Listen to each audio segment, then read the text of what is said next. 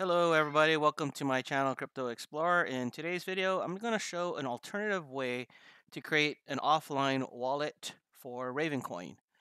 So the other way I had before in another video, you had to download this paper wallet generator. And here we're going to create the wallet using our the Ravecoin QT wallet. So here we are at ravecoin.org. We're going to download the QT wallet. And in here, we're going to do Windows, QT, download, and save. And once it's done downloading,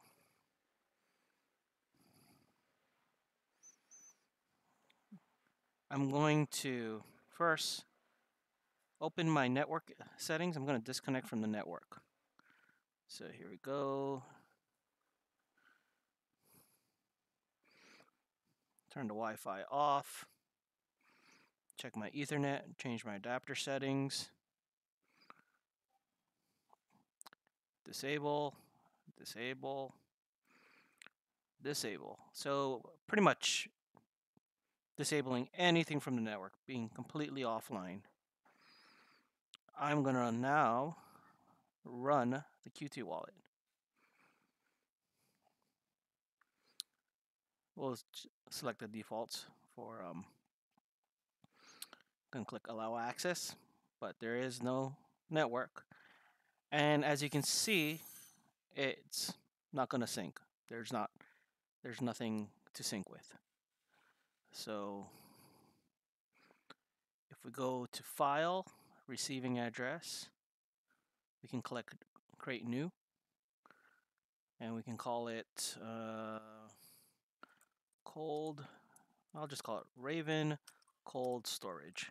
Click OK. The address has been generated over here.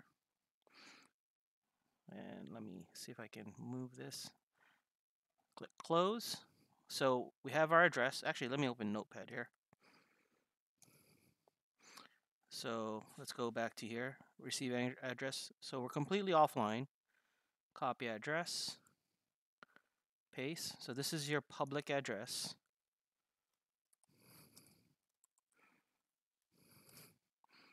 And this, we're going to type next underneath here, private key. So we now have the public address for our Ravecoin wallet. And as you can see here, we're still offline. So let's copy this. And then go back to the Ravencore wallet. And let's just, over here you can see that it is not connected, 17 weeks behind. Let's go to help, debug window. And then we're going to write the command dump priv key. And then paste the address, our public address, and hit enter. And right here, this is the private key. So let's copy this and paste it. So these are the two things you need for cold storage: the public address, so you know where to send it, and the private key. At this point, we can close this all up. There is now, if we go to percent app data percent, we can see under Raven, the wallet file is here. Now this wallet file has not touched the internet. As long as we're still disconnected, none of that has touched the internet. So if you want, we can completely delete that. And then now all we have is this. And what you can probably do, I would suggest you can either print it out, put it someplace safe, but this could be used as your cold storage for your Raven coins. Afterwards, if you want to retrieve coins from there, let's close this up. Start the Raven QT wallet again.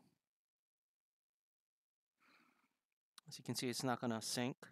And if we go to File, Receiving Addressing, and there's no address in here, none at all. So we want to restore this wallet. We have the private key. So let's go back to our text file, copy this private key, and then go to help. Oops, not command line options, help, debug window, then console, and then import private key, and then paste it and hit enter. Now we should be able to go close this up, go to file, receiving address, and we will see this address is now here.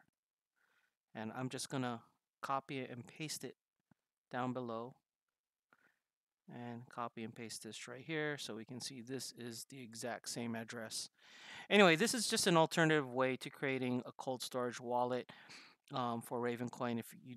If you really don't want to download that paper wallet generator and just wanted to do it really quickly with Ravencore Q2 wallet.